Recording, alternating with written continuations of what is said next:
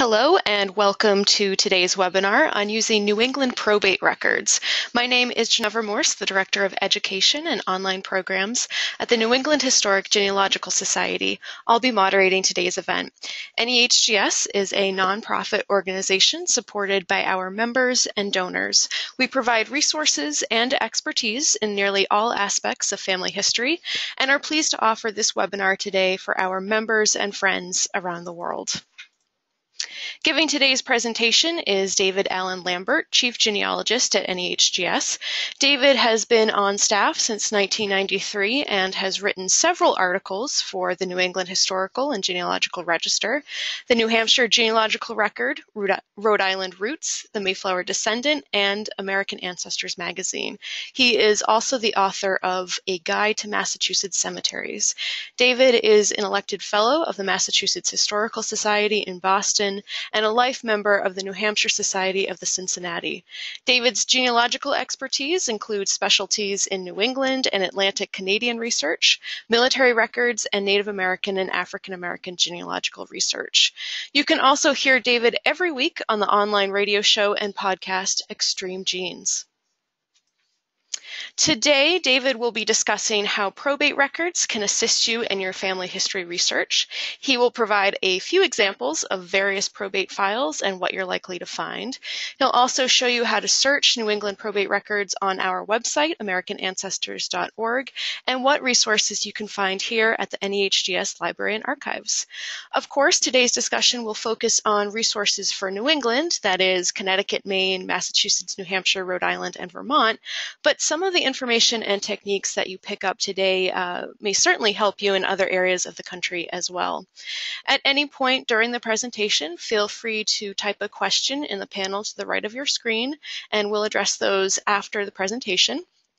There is no handout for today's session, but I do encourage you to explore our online subject guides that do contain information about probate records based on geographic location or time period. You can also click on the icon of a camera in the upper right hand of your screen to take screen captures. And we are recording this event, so starting tomorrow, you can easily go back and review any of the content from today's presentation. All right, so without further ado, I will now turn things over to David. Thank you, Ginevra, and welcome to today's webinar on New England probate records and getting the most out of a probate record that will be applicable to probably any United States or Canadian, for that matter, European research you do.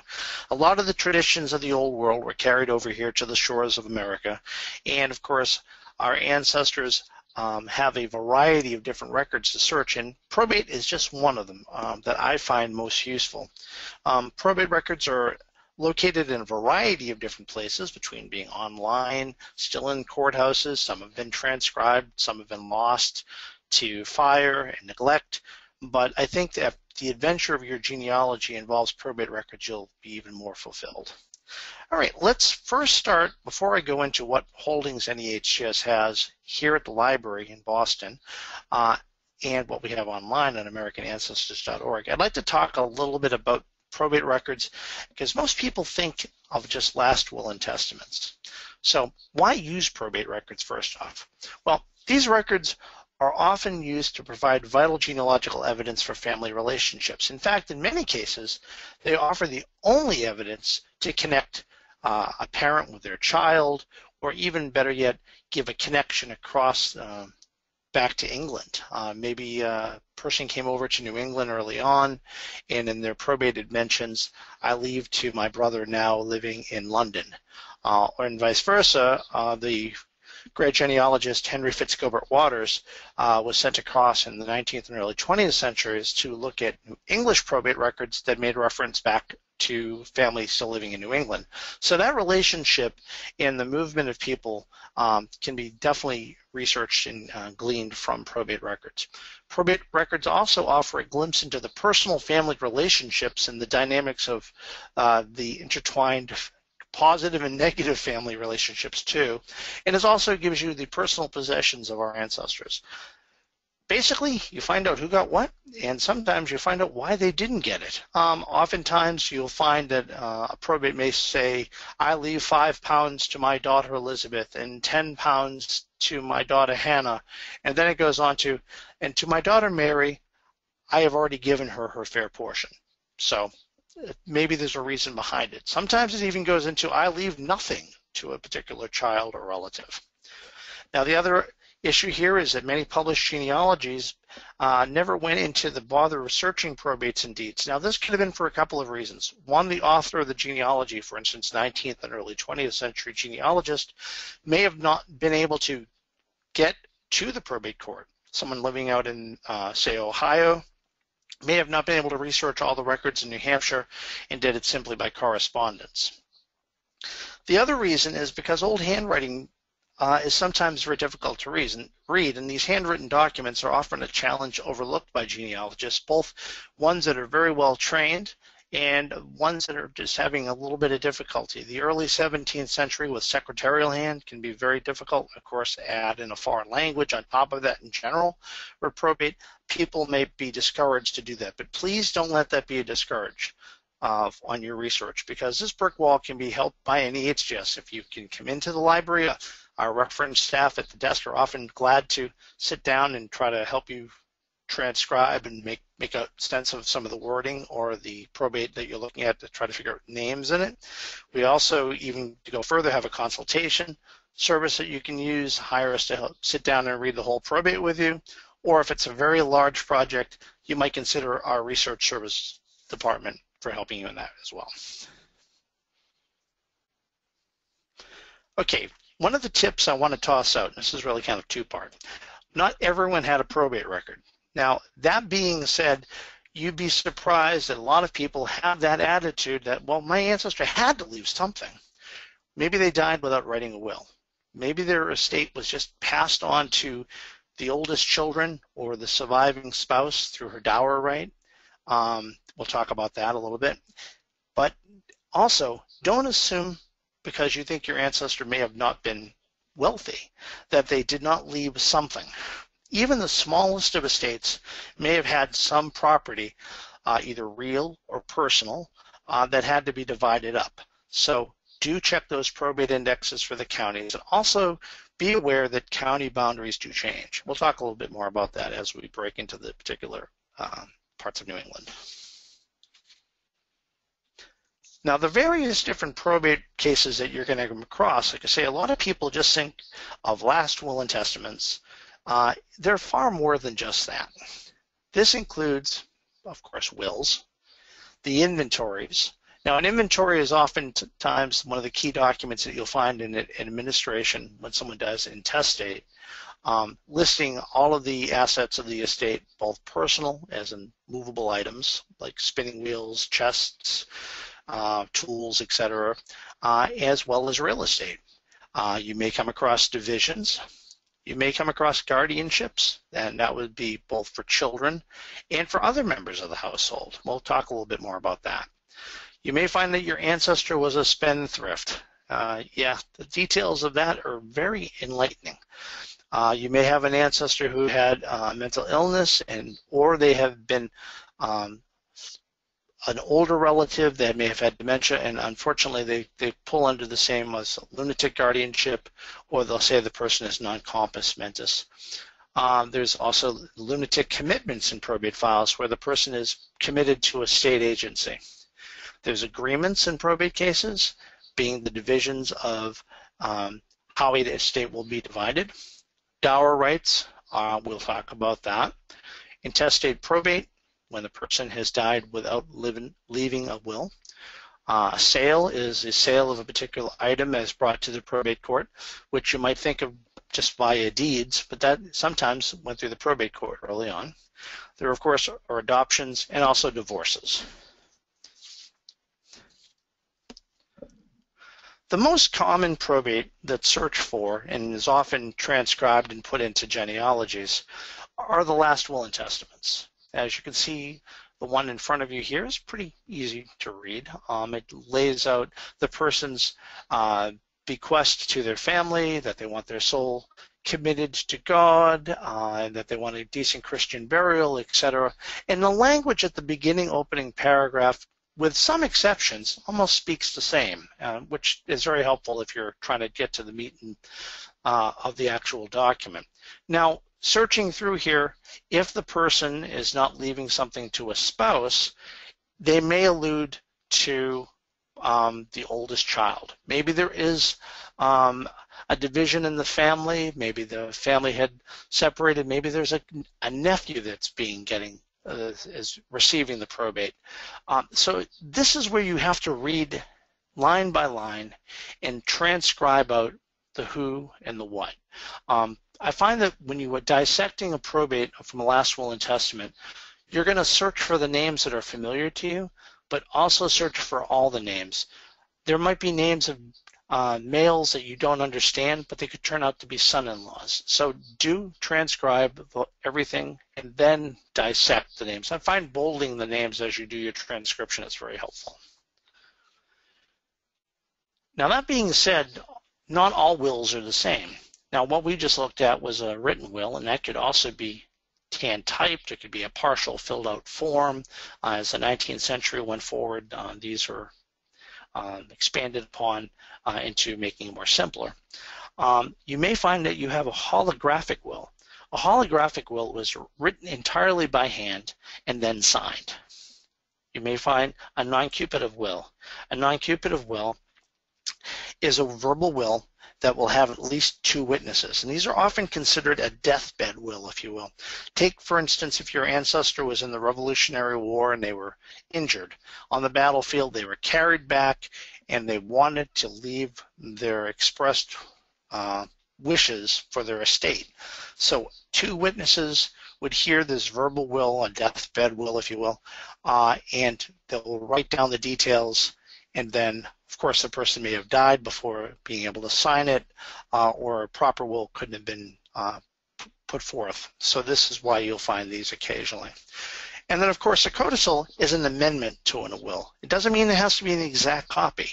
It just might mean that a new grandchild is born to the family and they want to leave a percentage of the estate to that person, and they don't want to rewrite the entire will. So look for codicils to wills. It's very important to look at those. Now, why check an inventory? Now, obviously, with a person who dies intestate, there's no written will. They're not leaving specific things. But if you look closely at inventories, you'll often get a glimpse as to who might have obtained things. They even often say in it that this item will be going to this person, or they might even separate the inventory that these items went to this daughter. Now, normally, it's just an accounting. It's an accounting of the real estate and the personal belongings of the deceased. And in an administration, this is really the most valuable document, in my opinion.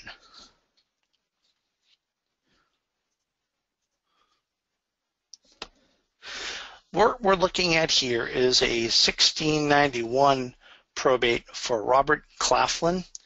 This comes from Wenham, Massachusetts, and this is actually an outline of his inventory. It goes in here, the first line you can see is to his house and the acreage of his land, talks about his livestock, his cows, descriptions of them, and then it gets into a variety of things that you may find kind of boring, but I want you to be interested in all of them because they're going to help you build a better sense of the estate of your ancestor, especially when you start calculating the financial values in today's dollars. The things that may seem insignificant to you, you find an inventory may turn out to be a treasure later on in your research and add that more detail to the story. Now, not in every case, but once in a while you get a bonus. Now, in Robert Claflin's example, on the lower part of this inventory, I have come across a rather interesting item. If you can see down here below, besides the inventory of all of his belongings, there's an inventory of his children. No, they weren't given up for sale, but they are listed by name and also by age. You can see Daniel, Antipas, Johanna, Elizabeth, etc., and they're giving you their ages. Why is this important? Well, this is an individual who didn't leave a will, so the laying out of his family on this document makes it very unique, but I do see these occasionally that come up, especially in the earlier wills. Now, The next thing that I'm going to show you is that from this list, each person got a division of the estate. In this document here, his daughter Abigail Claflin, who is in the listing of the children from before, Abigail is signing that she received her portion from her father's estate. In this case, she made her mark, in this case not an X, but a round circle, or maybe it's some version of a large uppercase A, and there, of course, is the seal. Then the document is then witnessed by individuals, and one of them is her brother, Antipas Claflin, who makes his mark, which looks like a capital letter A. So these are the type of things that you want to look at in probate docket files. The probate docket itself will have the individual folded documents from the estate. When you look at record book copies, which are often what Family History Library has microfilmed, which is the actual ledgers of the documents transcribed in, you're not going to get a lot of the receipts, only because not the LDS Church hadn't microfilmed them, is that they're not often included in the record book copy.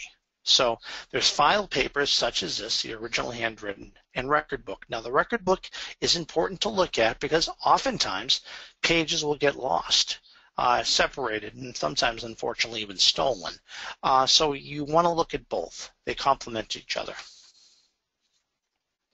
So my tip, just to reassert this, is to look at all the receipts in a probate, and most importantly, if the person wrote the will and their daughters were unmarried at that point in time, maybe when the will was proved, the daughters were married.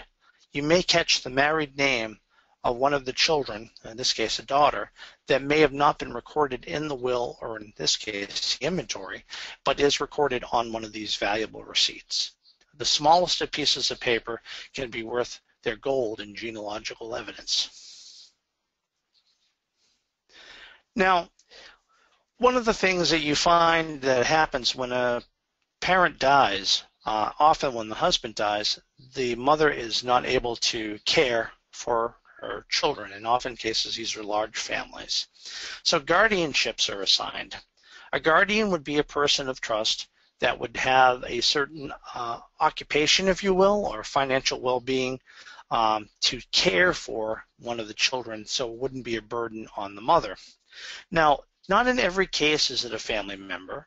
In some cases, it's a parishioner they go to church with, or a neighbor, or maybe a tradesman that has a trade that they can go through and make the person an apprentice. So sometimes guardianships and apprenticeships kind of tie in together, not always.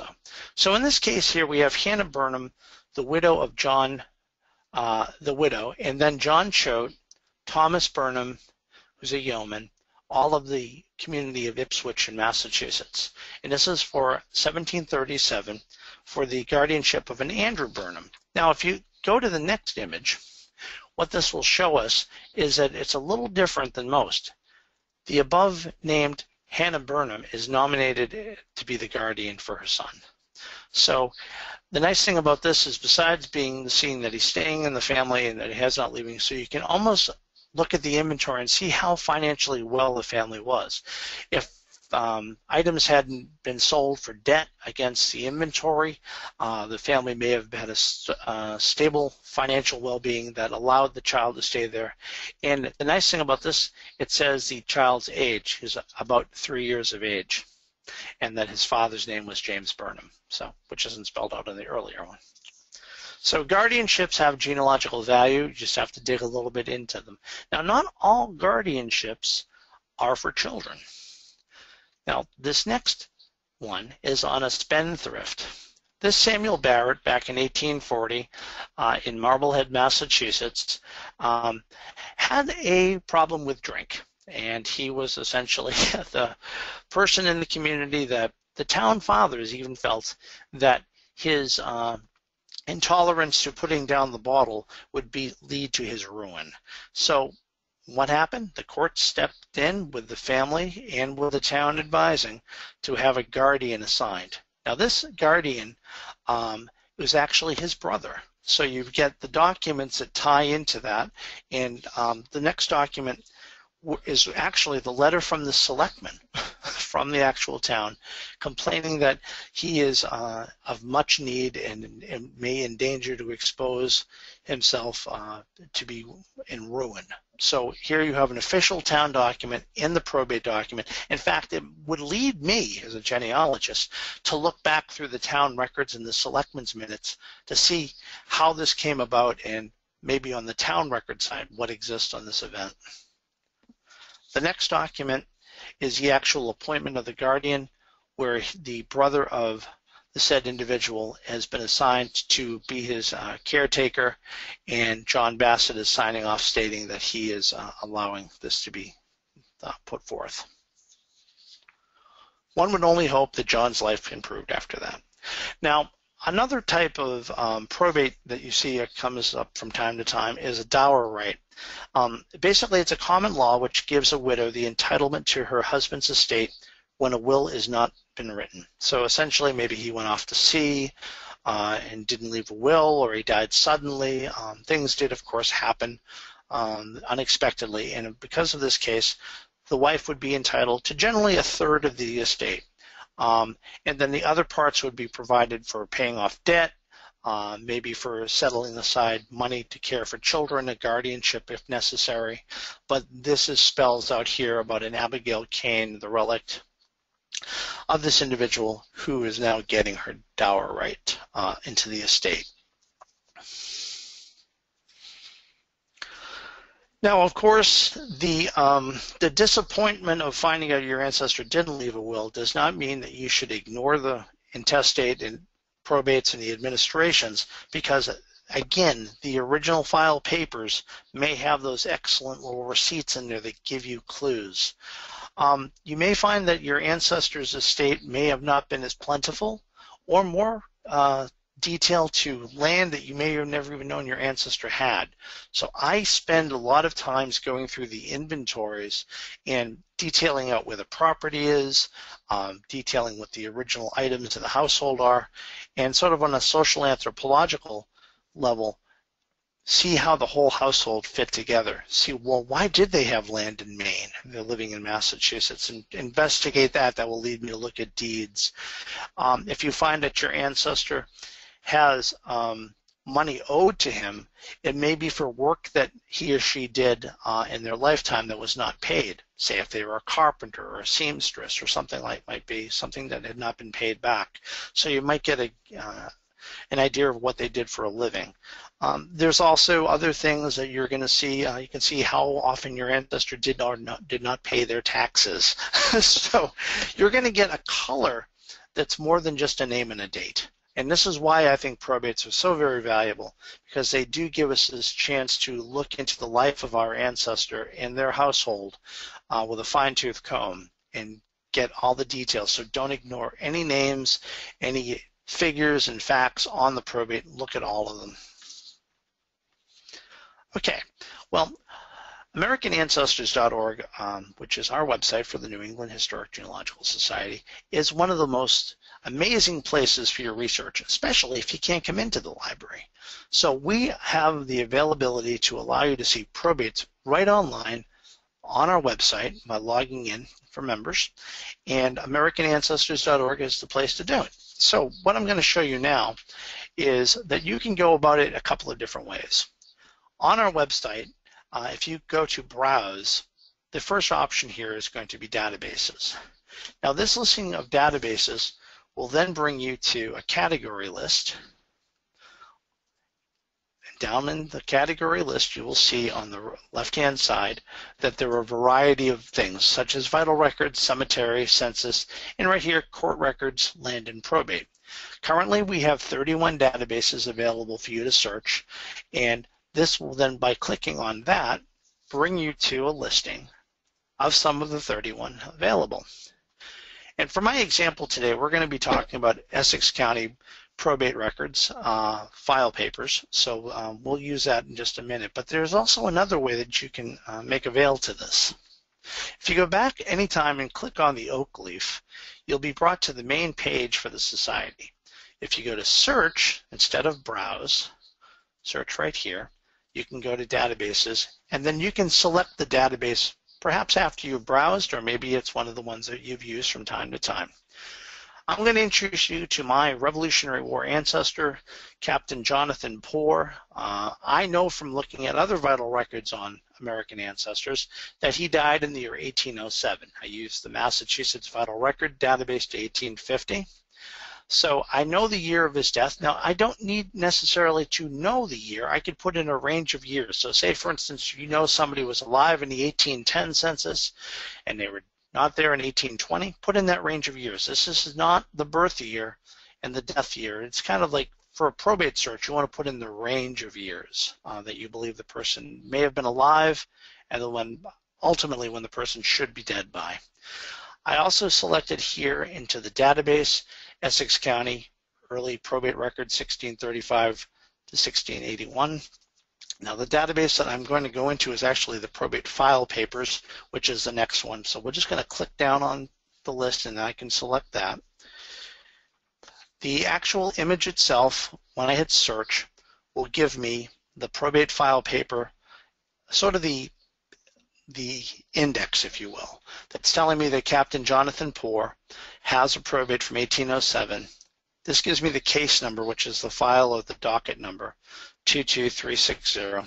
It tells me the physical description of the papers in this case, which are 12 individual pages, and then it goes on to giving me the actual image numbers. So now what I'm going to do is I'm going to click over and click right on his name, Jonathan Poor. And it gives me a window capture of the actual docket envelope. The file papers are within this file paper. The file papers are located within this envelope right here, which you can't see obviously, but this is how they are housed. You can do a variety of things here. You can actually download the image itself. You can print it. And I find that clicking on the actual image, and for the point of showing you what a probate document looks like on American ancestors, I'm going to use screen captures that I've already obtained via this method and show you the different documents. So luckily for me, the last will and testament of Captain Jonathan Poor, my fourth great-grandfather, is pretty legible. It goes into itemization of what he's leaving his widow and to all of his children, including the small amount of property that he left my third great-grandfather. There's a story behind that somewhere, which I haven't fleshed out yet, but he did not receive as much as his other siblings. So the last will and testament is right there in front of you. I always like to split screen an image in a word processor and just go line by line, verbatim transcribing them.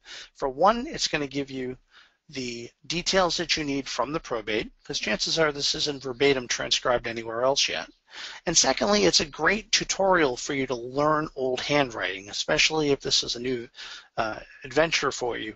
And again, if you have trouble with it, ask us. We're more than happy to compare. We can pull up a screen and say, oh, that says the following. Or in some cases, we may be as puzzled and perplexed as you, but we can get a second opinion for you. Okay, now the other thing that I find that's so valuable with the original file papers versus the record book, if your ancestor did in fact sign the document, you're going to get their signature. Now for me, Jonathan Poor doesn't exist as a portrait or a photograph. I can go visit his gravestone, but his personal signature there is for me a thumbprint. It's something that's identified to him, and I often will create the genealogy sketches I do on my ancestors, include the signatures as sort of a visual representation personally of them.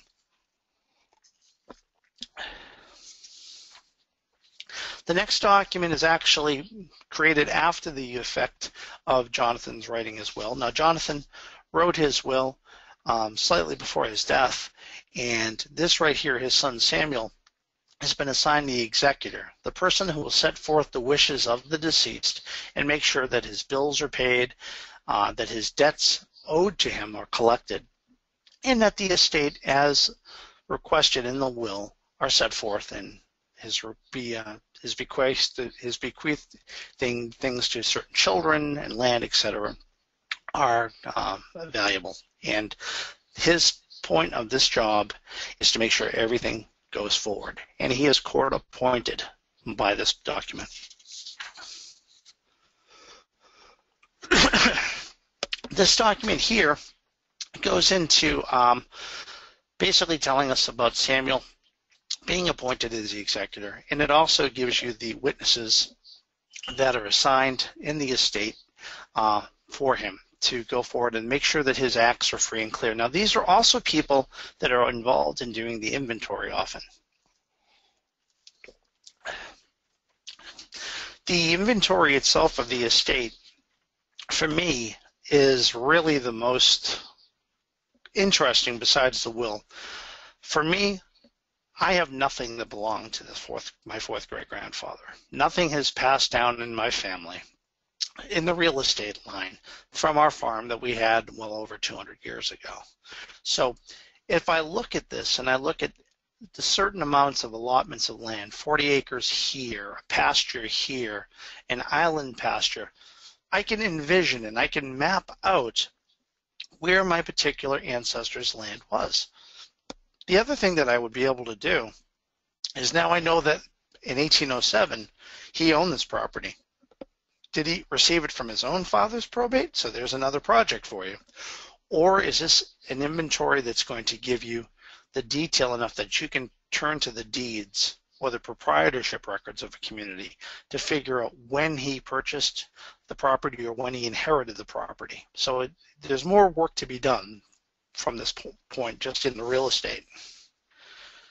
Now, for me as a genealogist and having studied anthropology and archaeology, it really is a great thing to be able to look at who the person was. So in this case, I have an inventory of his clothing.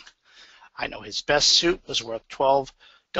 His second one was worth $7. Of course, again, remember this is an 1807 money. His third suit is worth $4. His fourth suit is worth $3. So here's a man who owned 4 suits. It goes into his shoe buckles, his boots, and this is really allowing me to kind of peel back the pages of time and look into the household. I'm basically going through his closet, if you will, or his chest to see what items that he actually had.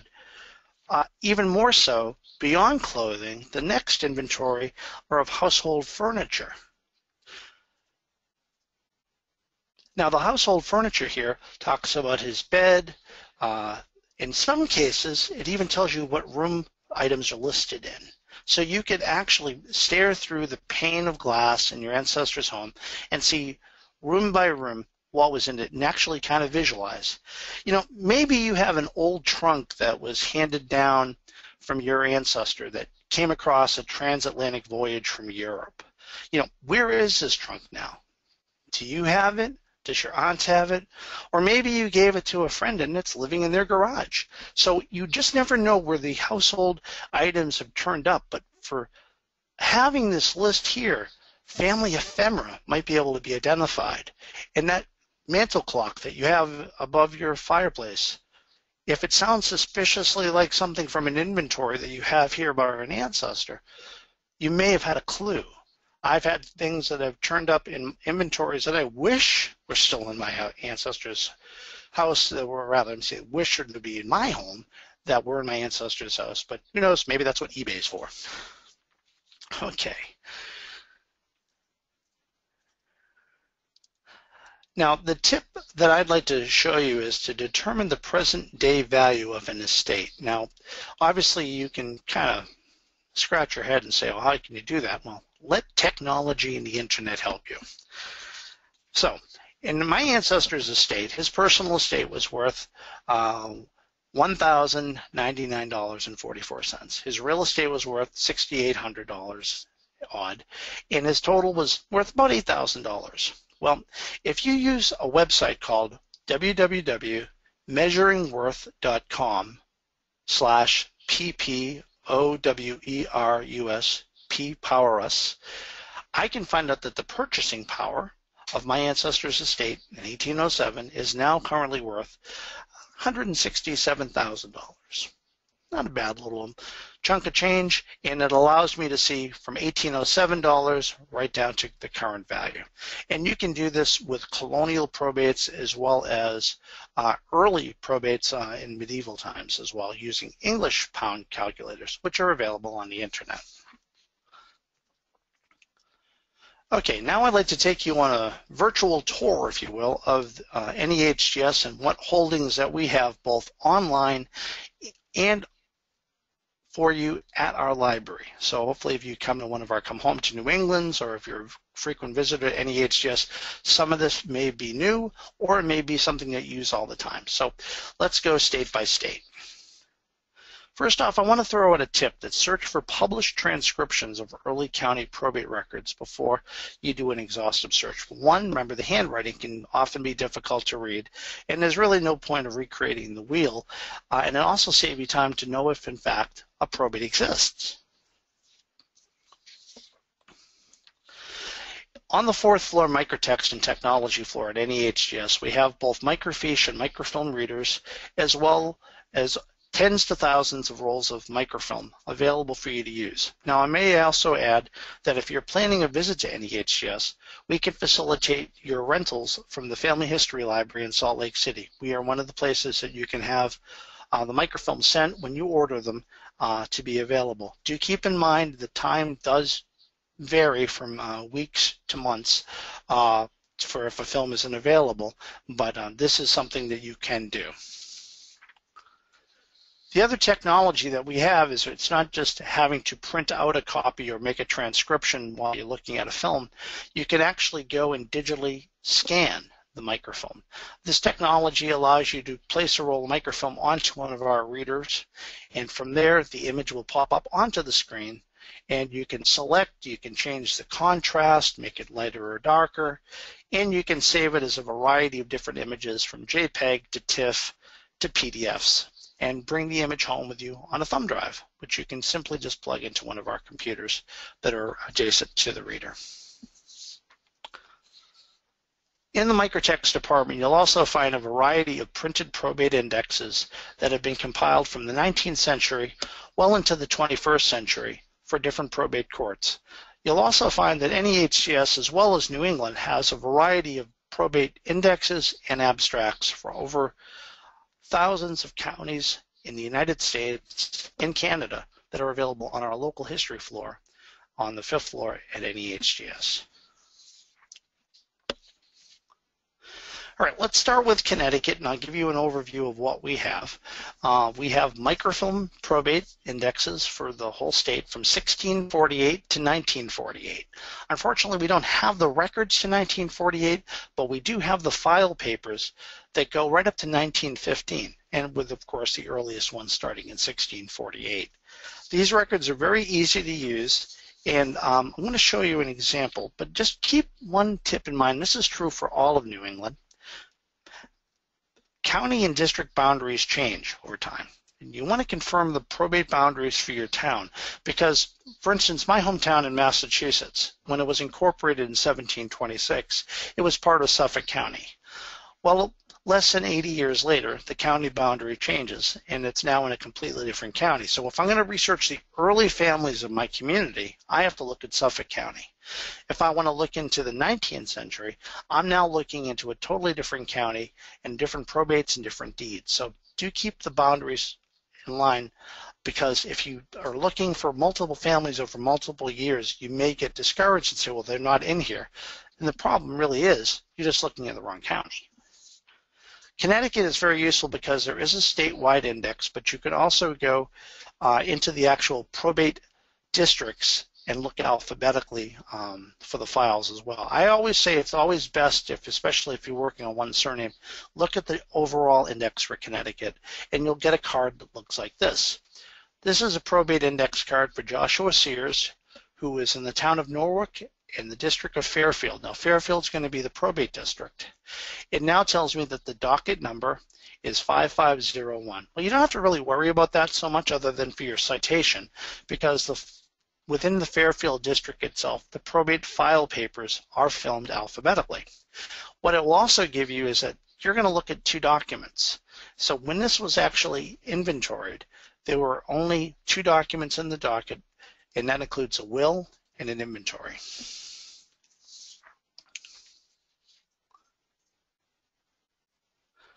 Now, in the file papers themselves, again, these are the originals. Now, you may find that there are missing documents.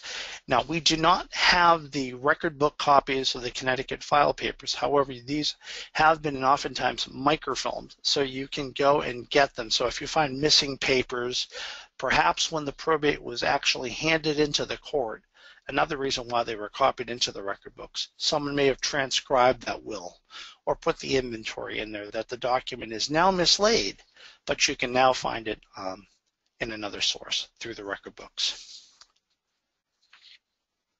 In the state of Maine, Maine, of course, was part of Massachusetts, the District of Maine, until 1820. NEHGS has microfilm for the following counties. It includes Franklin, Kennebec, Knox, Lincoln, Piscataqua, Somerset, and York, and a combination of both file papers and probate record books. Now, when the Family History Library microfilmed records, there are different filming teams that have gone out over the past few decades, and oftentimes it's availability and also time. If you think about the efforts it would take to open each file docket and lie each document flat, that's a lot of time and effort. And if you're trying to do thousands upon thousands of records, the rationale is, let's get the record books done first, have the records available. And that's what they basically did. If you look into the filmings of the 1950s, 60s, and 70s, oftentimes Family History Library did not do the file papers, but did the record books. So they would grab an individual volume, and they would turn page by page, and they would be in there. Luckily, in most cases, there are indexes for the volumes, so you don't have to hunt through the whole book to find it. Of course, now with digital indexing, even if it wasn't, you might find it indexed already. For the state of Maine, unfortunately, and of course it would have to be my ancestors' county, Cumberland County probates were destroyed by fire in 1909. One of the things that you may want to look at on American Ancestors are the transcriptions of the earliest wills for Maine that cover 1640 to 1760. And again, this is a database you can look at AmericanAncestors.org. Remember to check the probate record books when the file papers are listed as missing. Can't hit this home enough because a lot of people will think, well, it must just not exist anywhere. The chances are when the file papers are missing, the record book will have the documents. So I've had many people say, well, I didn't bother looking. Well, do look, because that is the backup of why they created the record book copies. Here's an example of the county record book index for one of the places in Maine, where it actually gives you the name of the individual and the individual paginations where you will find the person. Sometimes it's simply one page, or sometimes it's multiple pages. Now keep in mind, when you look at an index for a record book, the probate will, the last will and testament, may be in one book. Another volume might have the inventory. Another volume might have things that are codicils to the will. They're not all together page by page by page in order. They were put in as they were placed into certain volumes that were set aside for certain types of probate. So you might find the wills are all in one book, the inventories are all another. In some cases, there's no rhyme or reason to them. But do look at them if you definitely do find missing pages, or if you want to find things that you think are not listed in the probate file document. It's good to check them both. So I always advise both. This is an example of one of the pages that's printed in the Lincoln County, Maine probate record book. As you can see here, this page is a pagination up here. This is a pre-printed form with just certain pertinent information that relates to the deceased in the filing of their estate. Most of the verbiage, as I say, in probates is identical. So in this case, it's just filling in the blanks. Now, the original file papers may have some of this handwritten, or some of this may actually be duplicates as an actual blank form and not just the page here. Again, for Maine, you definitely want to consult John E. Frost's Maine Probate Abstract, 1687 to 1800. This is a 2-volume set published by Picton Press, which is available at NEHGS on our shelves. What this will do for you, will quickly determine the existence and give you a partial abstracted detail to each one of the cases. So that I know here that Joseph Harmon of York, Maine, and then it goes into mentioning people in the family, and it goes into the financial value. It gives me here the case that he was a mariner. So you might be able to determine quickly, you're looking for Joseph Harmon, you know he's up in that part of Maine. Is this correct? Is Mercy his wife's name? Was he a mariner? Did he live during these particular years? Instead of spending the time reading through record books or pulling file documents, these abstracts, when available, are very valuable because they can quickly get you yes or no, this is the right person. Then you can seek out the originals. Now in Massachusetts, we have microfilm or probates from the 17th through the 19th century for all counties in Massachusetts. We have printed indexes for Essex County, Middlesex, Norfolk, Plymouth, Suffolk, and Worcester. Online, we currently have Barnstable County probate abstracts from 1685 to 1789. Then we have the file papers, and in this collaboration with the Supreme Judicial Court Archives and Family History Library, we have been able to put some very valuable papers for the first time. For instance, my ancestors are from Essex County. I had only been able to request the Essex County file papers by writing to the archives. Now I can simply look at 1638 to 1881 online, as you saw with my example with Jonathan Poor. Also, there is Hampshire County probate from 1660 to 1858, Middlesex from 1648 to 1871, Plymouth County 1686 to 1881, and Worcester 1731 to 1881. And they're also online. We have indexes for Norfolk, Suffolk, and Worcester. And this is just the tip of the iceberg. There'll be more to come for Massachusetts as well as for other parts of New England in the near future. For New Hampshire, probates to 1771 are abstracted in the New Hampshire State Papers, volumes 31 to 39. On this URL right here, you can actually go to and look at the actual volume. So anything prior to 1771 has already been abstracted and transcribed for you in parts, so this is very valuable. I also want to advise you to come and look at the original file papers, which NEHGS has on microfiche. NEHGS has microfilm and microfiche for both Belknap, Carroll, Cheshire, Coas, Grafton, Hillsborough, Merrimack, Rockingham, Stratford, and Sullivan counties, and the microfiche of the provincial probate file papers pre-1771. Now, if you look at in New Hampshire, for anything prior to 1771, you'll also see it cross-referenced as Rockingham County, because prior to that, everything is referred to Rockingham in Maine. Everything prior to 1760 is York. So a couple of key things that might be valuable to you. Now, the New Hampshire State Papers series, these probate records, are going to be very valuable. In this set here, this is from volume 31 of the series, again available right online for you to look at, is a transcription of the last will and testament of Godfrey Dearborn of Hampton, New Hampshire in 1680. Again, if you're having trouble with old handwriting, this may be the clear answer for you, that you can actually look at this and then seek out the original. And by the way, this is now a primer for you to actually use an old document that's been transcribed, pull up a digital copy from our microfilm or microfiche and run it against it and see how well your transcription is. So do it as a test for yourself, as well as saving you a little bit of stress and aggravation looking at old records. Now, the index itself for New Hampshire are available on microfilm, the Provincial Probate Index. And this right here tells me my ancestor, William Pittman. This is an inventory of his estate, and there are also a variety of other documents. But what's interesting about this, it both gives me the record book volume and page, as well as the original number to his file docket. In the original file docket, besides the inventory that's mentioned here, there's actually a page for his last will and testament. Now, the next tip, there should be a probate file and a probate record book copy of each case. Now, in most cases, when a fire occurs, both are usually lost. But again, with probate record books, you get the limitation that not everything is copied into it. But the saving grace of this is that the file papers, if something is lost, will be duplicated in the record books. On microfiche, the will of William Pittman from 1699 is available. The quality is pretty good. I'm able to use our digital scanner, and I can clear the contrast up pretty nicely, and I can zoom in on certain words.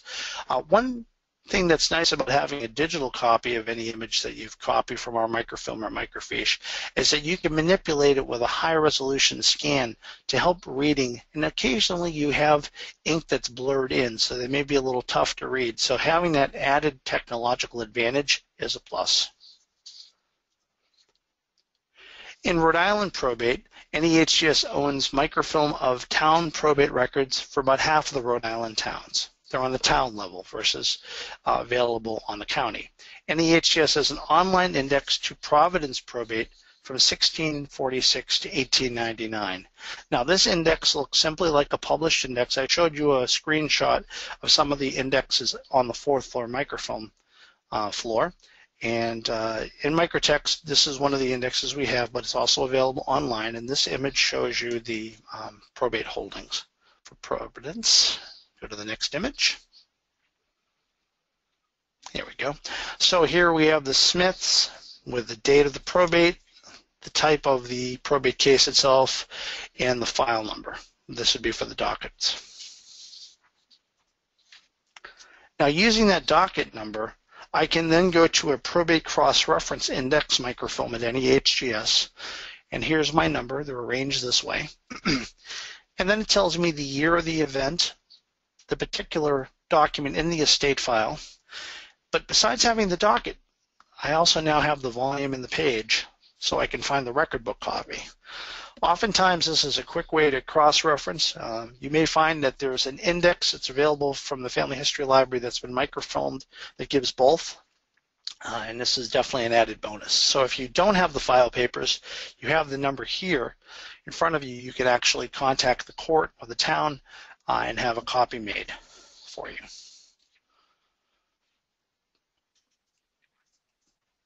The last state we're going to talk about is Vermont. And Vermont, we have all of the probate districts on microfilm. So you don't need to order any. You can just come down to NEHGS and take a peek at them. We don't have them currently online yet. However, these record books on the probate districts are available on microfilm. As you can see, here is an inventory of the estate of Henry Walbridge, late of Bennington, who died back in 1778. Talk about a yoke of oxen, the value. So on a particular page, there may be multiple separations of multiple probates. So that whole page isn't often Henry Walbridge in this case. It may be for another probate, and it ends with one, starts up with another. So again, contact the town, and the probate districts are going to have the actual file papers as well. In this case, they had just not been microfilmed.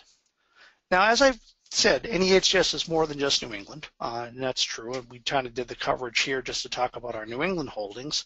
But on American Ancestors, again, remember anytime on our website, click back to the oak leaf. You can go to searching our library catalog, and you can do a keyword search for putting in probate and the county that you're looking for. You can see if we actually have the holdings. Again, for thousands of counties across the U.S. and Canada, you'd be surprised we have a very good complement of these type of records. Again, not available online, but when you do come to NEHGS, you might find this something that you can use.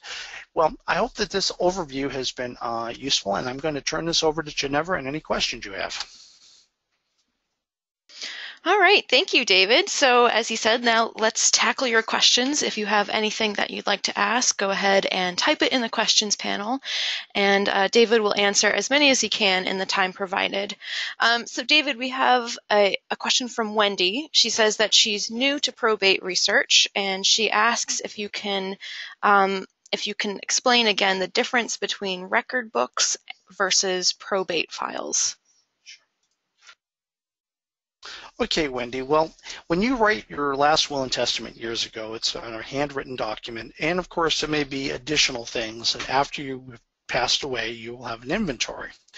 Now, these documents themselves are folded up generally and put into an envelope or a file docket, if you will, and these are the original file papers associated with your estate.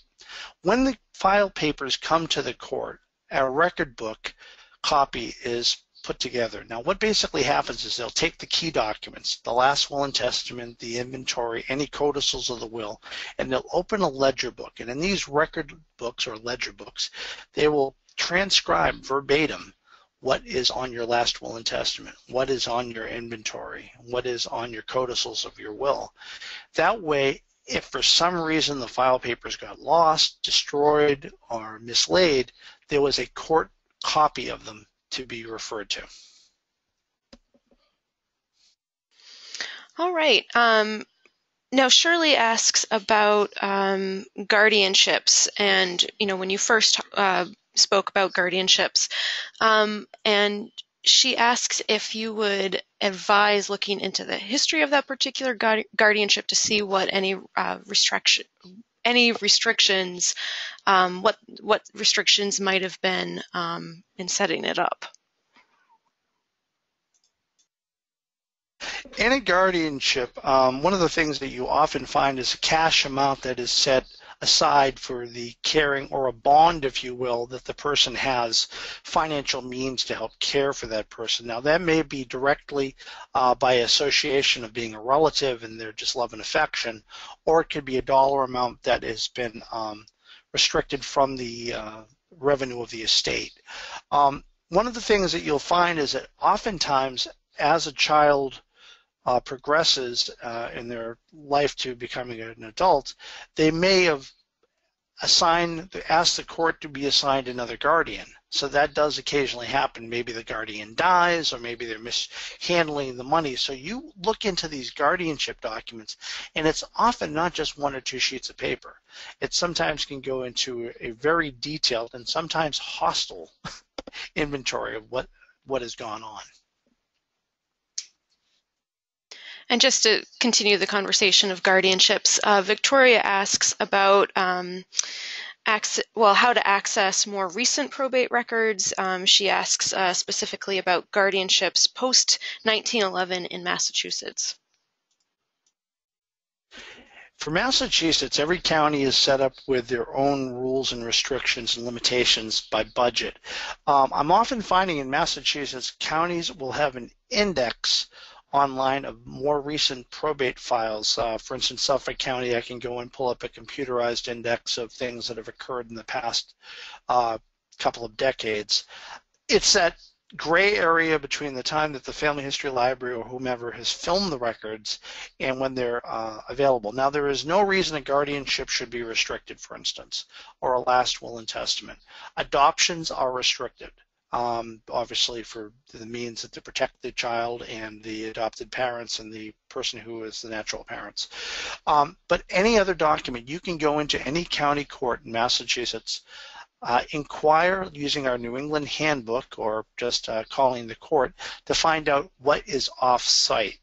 For instance, Suffolk County has certain years of records and docket file numbers that you wouldn't know offhand that are located in an off-site facility that they need a day or so to have the records pulled. So if you've come from a long distance, do your homework ahead of time. But you won't have any problem looking at guardianships. Often there will be a printed record book or a computer database that will allow you to quickly see the docket number that you need, and then you make a request, often giving a photo ID at the window of any court. And the wait time is usually, I mean, again, if it's on site, just a matter of minutes or less than a half hour. Now, Peggy asks about the availability of the various databases that we showed on AmericanAncestors.org, if those are only available to members or if they're available free and open to the public. I can certainly answer that. So certainly all of our databases are available to members, and you can learn more about membership on our website at AmericanAncestors.org/join. But we also have a guest user program, which allows access to, I think currently it's about 32 databases, and a number of those are probate databases, especially for the state of Massachusetts.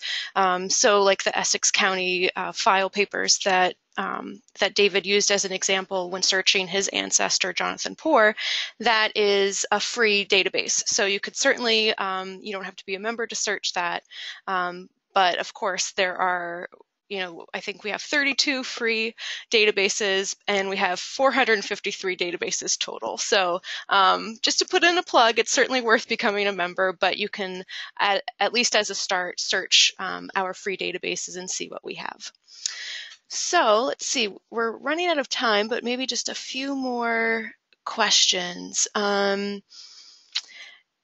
Now, Nancy asks if you could kind of explain probate districts for the states of New England. I know each state is different. Could you just kind of run through each state and whether it's a probate district, if it's by town, or if it's by county? Okay, for Vermont and Connecticut, you deal with probate districts. These are districts that are set up in boundaries that may even cover multiple counties. It's just the way the district is drawn out. Ironically, Connecticut settled Vermont, so I can see where the practice actually probably carried forth. For Massachusetts, Maine, New Hampshire, and Rhode Island, where the probate records are housed in a county courthouse, the probate court. Not to be confused with the Registry of Deeds, even though they could be in the same building. The Register of Probate and the Register of Deeds operate separately. And maybe just one last question before ending it today. A few people have asked about divorce records. Where are those typically held, and what do we have either on AmericanAncestors.org or here at the library? We have indexes for Suffolk County, for instance, for marital abolishments, if you will. In Massachusetts, it was the early 1920s where the county government took over the handling of divorces. Before that, it was the Supreme Judicial Court, and that goes back to colonial days. Divorce records are different on state by state. For instance, we have a microfilm index, 19th century to early 20th century, for Maine divorces. You're going to find that in some cases, just simply putting in divorce and then the state into our catalog will give you a listing of our holdings. The New England Handbook, which I've mentioned before, that will actually help you gauge to where the divorce records are, or simply feel free to give us a call at the library and we can aid you to pinpoint the particular time frame and where you need to write or go to get these records. And there are so many good questions left unanswered. I will ask just one more. I promise this is the last one. And the question is regarding proving dates. So when is a will proved? Is there a typical interval between death and when a will is proven? And also, how do you know what that date is? Well, I mean, for instance, if I wrote a will today and I didn't change my will, no codicils, the date that it's proved is when it's actually brought to the court by my heirs.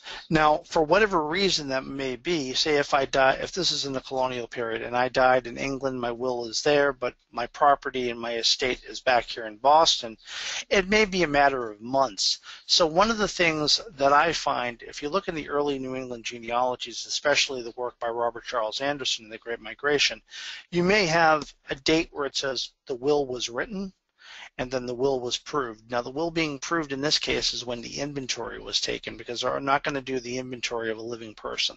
So we know that they died between that span of dates. I mean, generally speaking, you're probably dealing with a family that had a widow or children that the estate had to be settled. If you had debts against your estate, obviously people wanted to be paid.